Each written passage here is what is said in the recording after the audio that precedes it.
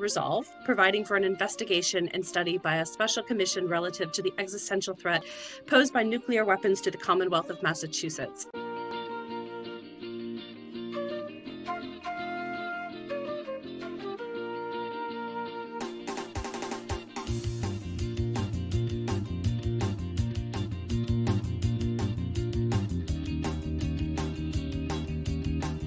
The Treaty on the Prohibition of Nuclear Weapons was passed, and it went into effect this January 22nd, which is exciting news, except, of course, the United States has still not ratified the treaty.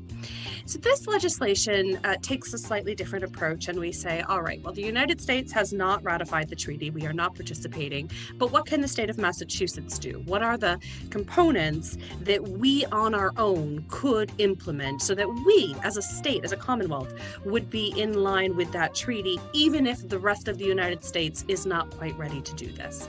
So the bill very simply sets up a commission that would go through and figure out what are the components we as a state can do.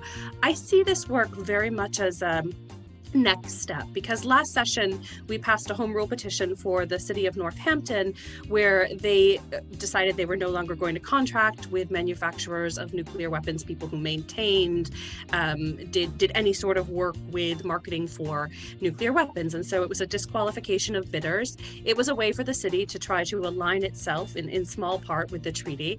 But it was a small step. This is the next step on that rung. So I think much like Rep. Eliguardo, trying to take an approach of how do we actually get this through, because it's a very common sense piece of legislation. It's a very common sense idea.